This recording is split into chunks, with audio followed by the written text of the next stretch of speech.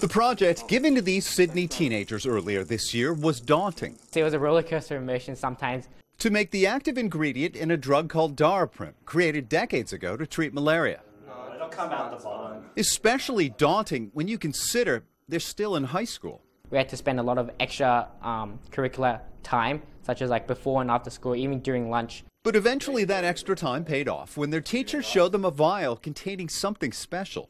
And it was definitely disbelief at the start, but it turned into joy when we realized we actually made the thing we were looking for.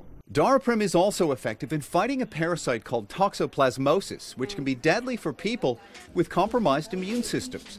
Last year, Turing Pharmaceuticals announced it was raising the price of Daraprim from $13.50 to $750 a dose, a more than 5,000% increase.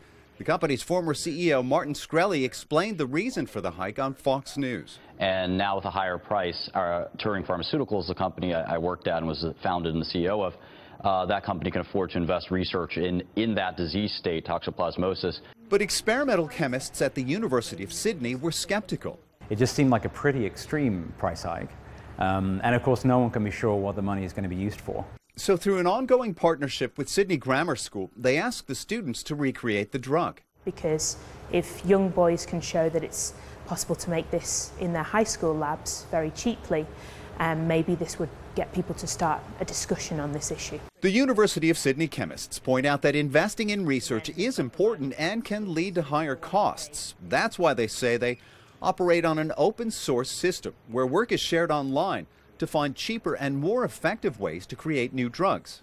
Martin Shkreli actually congratulated the Aussie students on their work, saying in essence that they're living proof of what the 21st century economy will accomplish. The students say there is a lesson to be learned from their achievement. Even these compounds, which you think are like only accessible to these large-scale companies, are actually able to be like accessed and produced by ordinary citizens. Even if they are still in high school. Navarro, CCTV, Sydney.